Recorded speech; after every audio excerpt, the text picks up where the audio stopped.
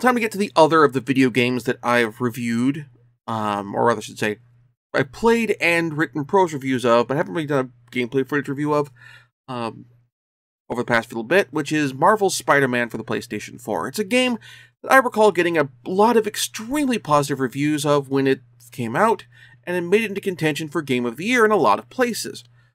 On the other hand, even at the time, the depiction of Peter Parker's close relationship with the NYPD was considered problematic, and time has not been kind to that aspect of the story, so with the announcement of the game getting an HD remaster for the PlayStation 5, with an expanded content with Miles Morales, let's go back to the original game and see how it holds up. The premise of Marvel's Spider-Man is, in short, that as, well, Spider-Man, having taken down Wilson Fisk, the kingpin of crime, you end up fighting a new crime syndicate, the Demons, who are moving into the power vacuum. Through all of this, Peter also juggles helping out the homeless shelter Feast, where Aunt May is working, which is in turn run by local philanthropist Martin Lee. Oh, except it turns out that Martin Lee has a dark secret that connects to the Demons, one which will put all of New York at risk. Oh, and Peter Parker's day job, working with one Otto Octavius on prosthetic limbs with a neural interface. So there's that going on. Let's get to the good stuff first. The traversal in this game is amazing. This is the best swinging in a Spider-Man game since Spider-Man 2 for the PlayStation 2 and original Xbox. There is a sense of fluidity to the movement in the game, and is emphasized through how the layout of the city is set up, with a range of building heights and architecture throughout Manhattan, yes, just Manhattan, which helps give the player a general idea of where they are by the character of the buildings around them, architecturally, density of the buildings, height of the buildings, that sort of thing.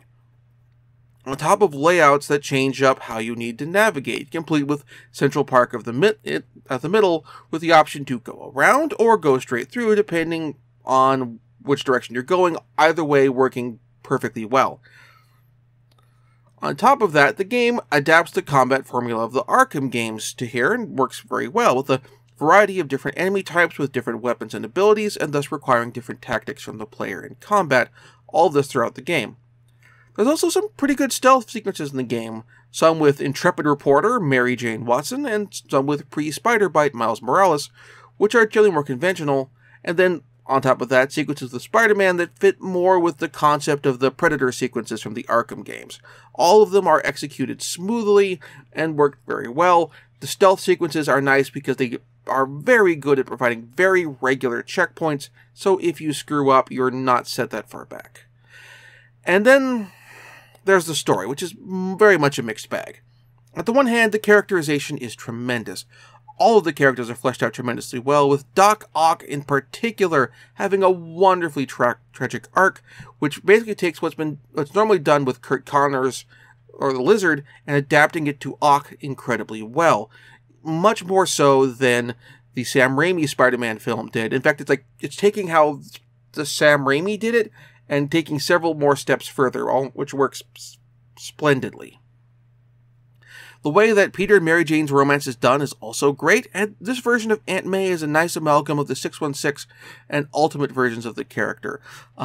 Older and certainly have a degree of, not to say frailness, but they tell that she's older, and Peter is worried about her, but on the other hand, she is still very much her own stand-up person, and is active and a go-getter, and doing her own things as opposed to just hanging around the house, as is common in the classic Silver Age, and even some of the Bronze Age versions of Aunt May. On the other hand, at the time that this game came out, it caught flack for Spider-Man working closely with the police to agree that not even Batman does, which, even in 2018, felt questionable. In this moment in 2020, it is downright cringy. Part of me wants to say that they couldn't have foreseen this shift in the popular perception, except considering the disturbing regularity that black people are killed by police officers, considering the fact that I believe even at the point when this game came out, we had already had Colin Kaepernick NFL career getting cut short because he kneeled in protest during the national anthem. They should have thought through this.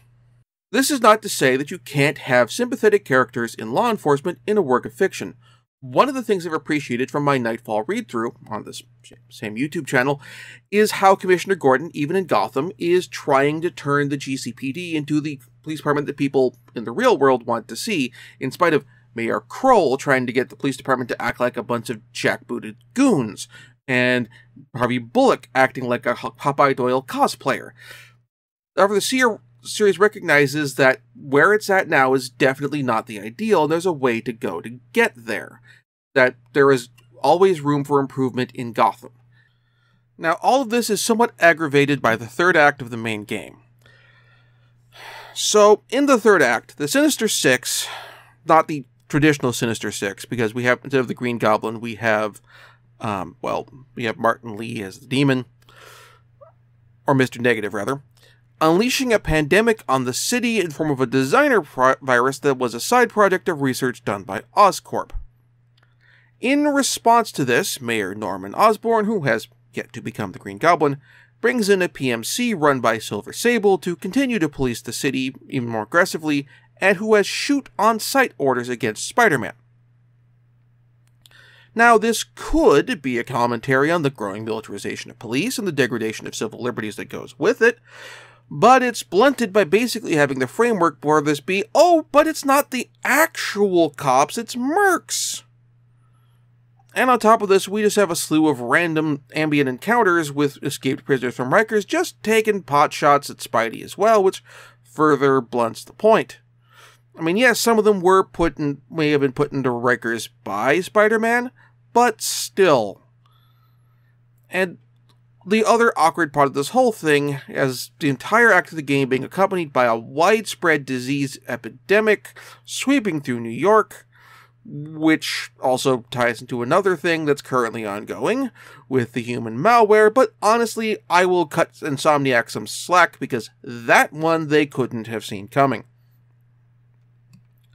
Also, we get J. Jonah Jameson rants in the form of snippets of podcasts throughout the game, and while some of them include the level of engaging hyperbole you expect when it comes to Jameson griping about Spider-Man, threat or menace, there is also plenty of moments, including in the DLC, which has him just tap dancing right up to the line of alt-right talking points, but not quite committing to go over.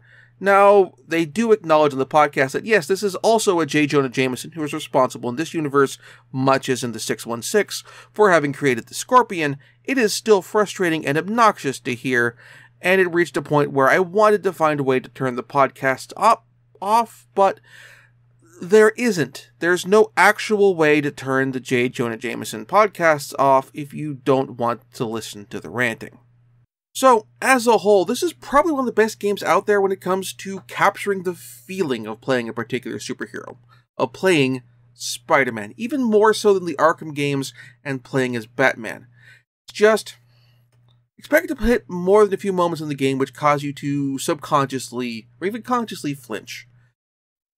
I'm looking forward to the PS5 remaster, and I'm especially looking forward to the Miles Morales additional expansion content standalone thing. I just don't know if I'll go all the way through the story mode again on the PS5 for the full game.